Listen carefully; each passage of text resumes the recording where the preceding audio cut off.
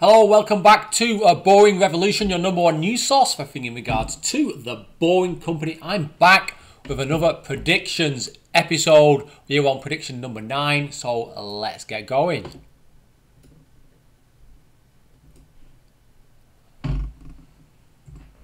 So, as you know, the predictions format basically works like this. I predict something and then we go back to looking at that particular prediction. It's around 12 to 18 months. So, prediction number 9. Now, I've been thinking about this more and more over the last month or so, and I think this is a superb idea.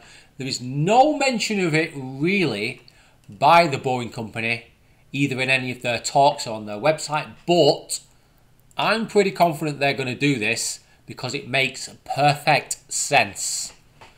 Both economically and both from an actual implementing this system on a large scale perspective. So, during high demand periods, some pods will form into large platoons of 4 to 10 vehicles.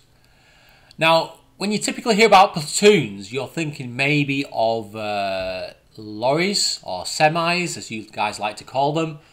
And they form into platoons of maybe 2 or 3 lorries in order to save fuel. However, it can also be implemented in a tunnel with several pods, if not more. It will be implemented between 6 AM till 10 AM and 2:30 PM till 7:30 PM. Those are the sort of the main rush hour periods in a typical city. But why? Why would you do this? What are the advantages of this? Now, don't get me wrong, there are some minor disadvantages to this. However, the vast majority of it is advantages. So, if you look at this particular diagram, this is a vehicle that's been in a wind tunnel. You can see the area in red here. This is the high pressure area. And that's what's slowing down your vehicle the faster you get. The faster you get, the higher pressure we have in this area. And the same goes for this low pressure area at the rear of the vehicle. Excuse me guys, that's more of like a suction force on the vehicle, pulling it back as it's going along. So, why would you do this? The reduction in aerodynamic drag of a platoon provides excellent energy savings. The more vehicles you put in a platoon, the more energy you will save overall, moving people from point A to point B. Same goes for having a longer train.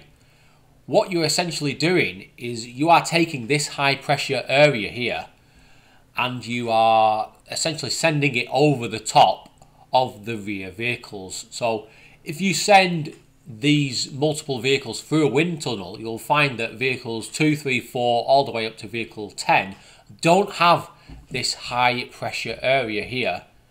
In fact, what happens is the air goes over the vehicle and then it goes over the vehicle behind it, then over the vehicle behind that.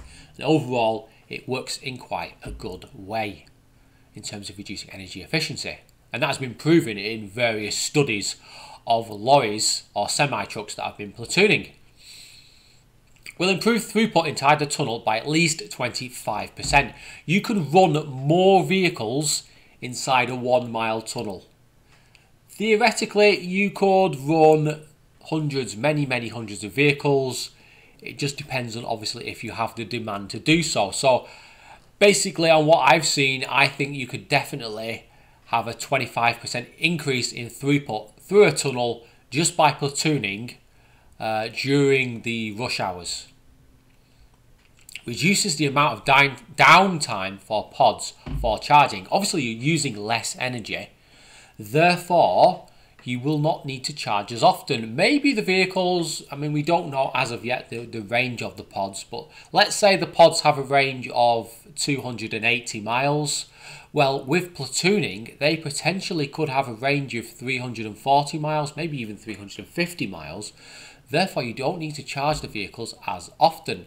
You might only need to charge them every 9 hours instead of every 7 hours, say. So that is a good saving in terms of time and electricity. will save millions in construction costs as less levels of tunnel are required. If you can get more throughput in a tunnel, i.e. you can get hundreds of more pods into a particular tunnel, then you might not need a level 2 or a level 3 of tunnels. Therefore, you don't need to build it. You don't have to spend that money boring through that rock using your TBM and all the man hours and all the materials and all the maintenance required to do that. Thus, you're saving yourself millions of dollars in construction costs by using this platooning system. Pods and platoons will be very profitable even when 50% empty.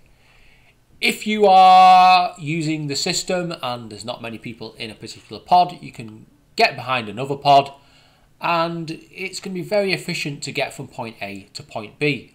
Thus, you're saving money because you don't need to pack the pod full of vehicles for it to be economically viable. You only need maybe 3 or 4 people in a pod and you're still going to make a good deal of profit. So platooning makes sense for all the right reasons. Now, I'm not some kind of expert in drag forces and wind turbulence and all these things that affect vehicles and even skyscrapers and buildings, but it's clear that the science is there to show that this does work, and there's actually studies to show that the closer you get to the vehicle in front, the more savings you can get. In fact, if you could get within 4 or 5 inches of the vehicle in front of you, obviously that technology doesn't exist yet, but if you could do that, that would make massive savings to running the vehicle behind the lead vehicle. And obviously if you can have more and more vehicles in a convoy, that's perfect. So I've got this crude diagram. As you can see, this is like a drone picture of 2 trucks that are platooning. You see the red area. This is this area of high pressure which is preventing this vehicle from getting up to a high speed.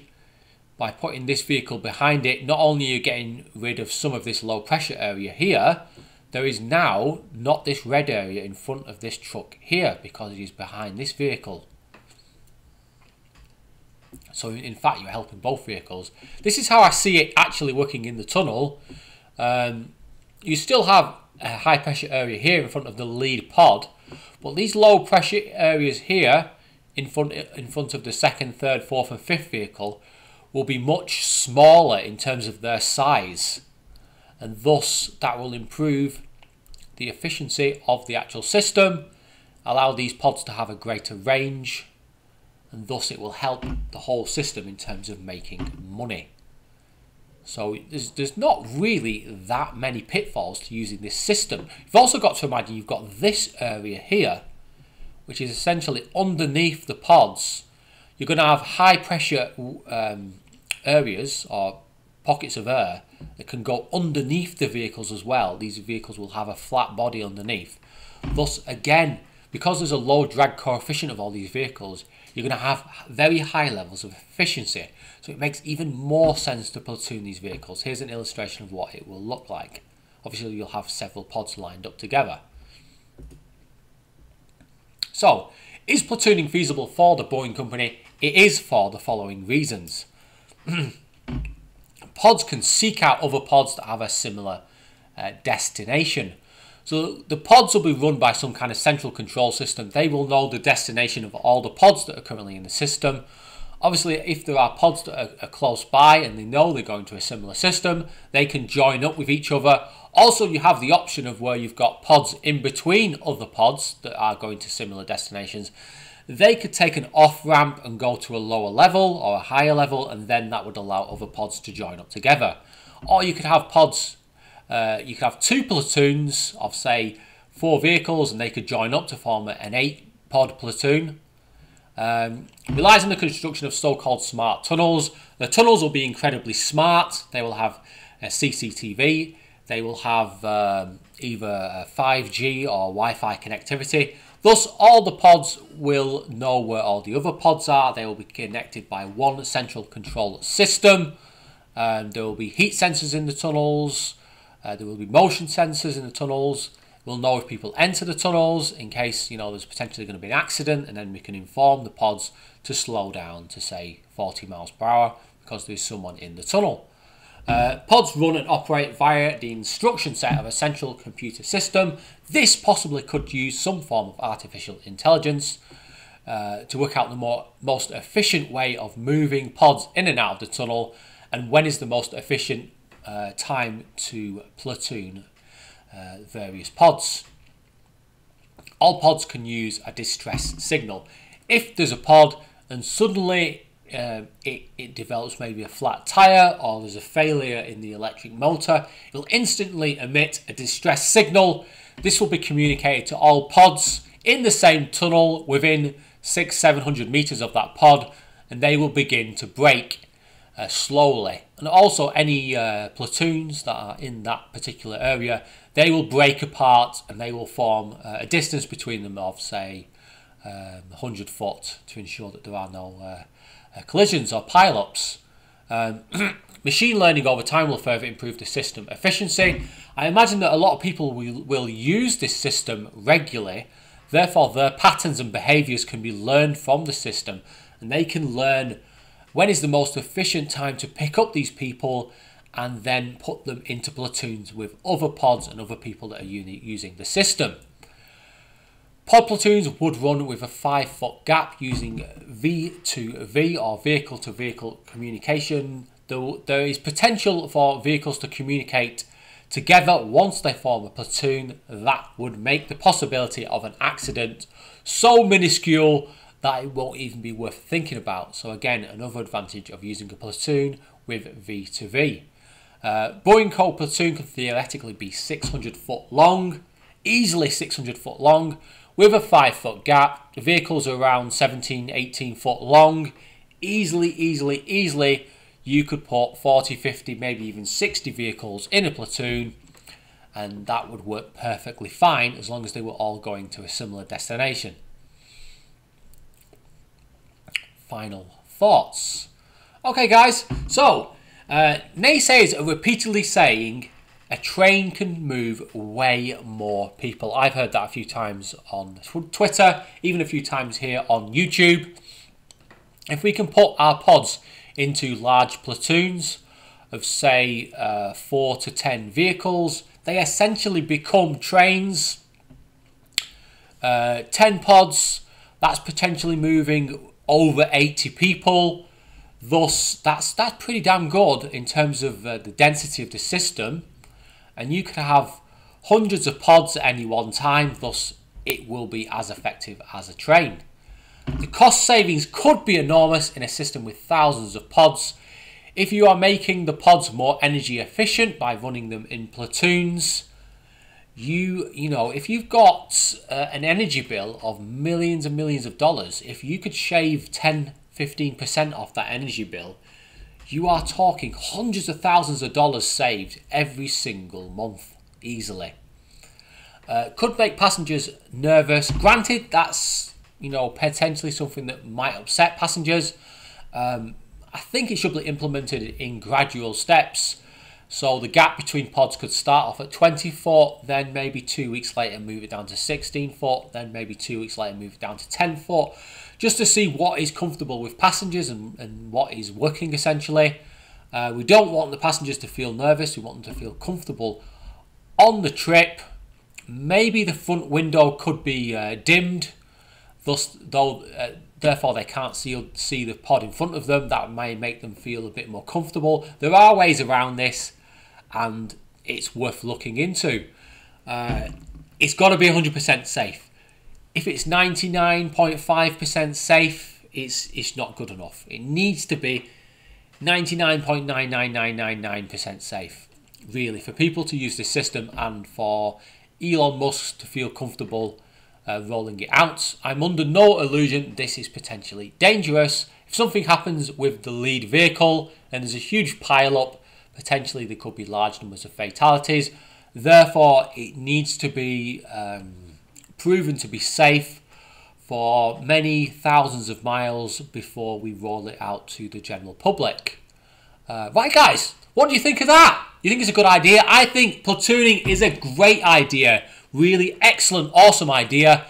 There are very, very few issues I can visualize of this platooning system, it will save hundreds of millions of dollars in construction costs. It will save hundreds of millions of dollars over the year, or let's say a few thousand, well, let's say a few $1 million over the course of a year in terms of energy costs.